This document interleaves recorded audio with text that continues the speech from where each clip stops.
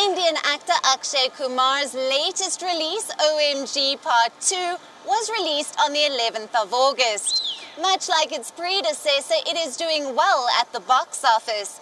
But young fans of the actor are not happy about the adult-only certification. More details in our next report. Actor Akshay Kumar's latest release, Oh My God Part 2, has received a thumbs up from critics and audiences alike.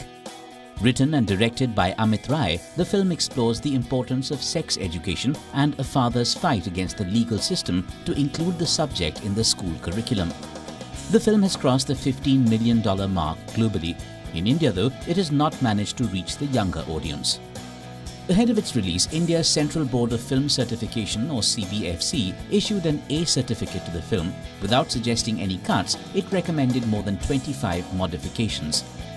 Many young fans of the actor have signed a petition on social media urging the censor board to reconsider their decision and change the certification to UA. UA stands for Unrestricted with Caution, which means parental guidance is required for viewers under the age of 12. The question is, will the censor board change its mind? Bureau Report, WION World is One.